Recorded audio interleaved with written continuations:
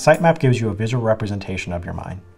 Imagine this was taken as if we're in a plane flying over the site and I'm looking at the top of shipping containers where each one's filled with miners. So I can see there's 4 columns of shipping containers, A column, B column, C column, and D column. I can expand out each container and I can see the racks inside of each container. And if I expand out the racks, I can see a visual heat map that shows me how my temperatures are distributed. And it should look very similar to the interactive ad process. So when you're pressing IP report and onboarding miners, you're building this map out at the exact same time. This data is updated live down to the minute. So I can see a live heat map of the mine. You can also do a performance map also, if you want to change the colors so your operators are looking at things that are underperforming rather than things that are hot. So in container A1, I can see the top 2 rows are very hot. We see some dark oranges, some reds, some yellows. I can see the rest of the racks look pretty cool. I can see some yellows and greens towards the bottom. So this one a little warmer, this one a little cooler.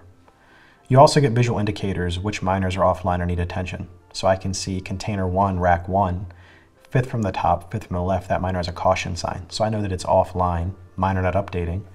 And this is something that an operator would have to go check. This could possibly be a dead power supply.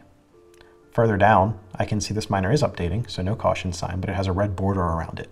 So this miner needs some attention, but it is not offline.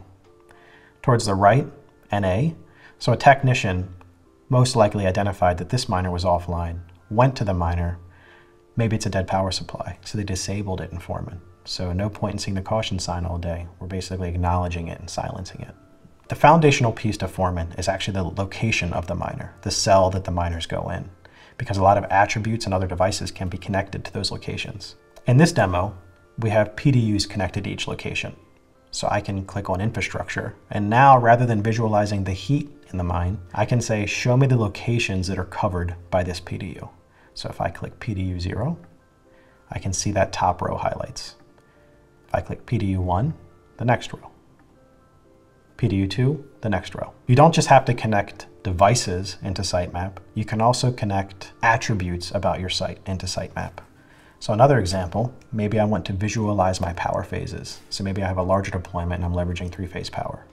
I can select power phase, and now I can pick which phase I want to visualize. So show me all of the cells that are covered by phase 1.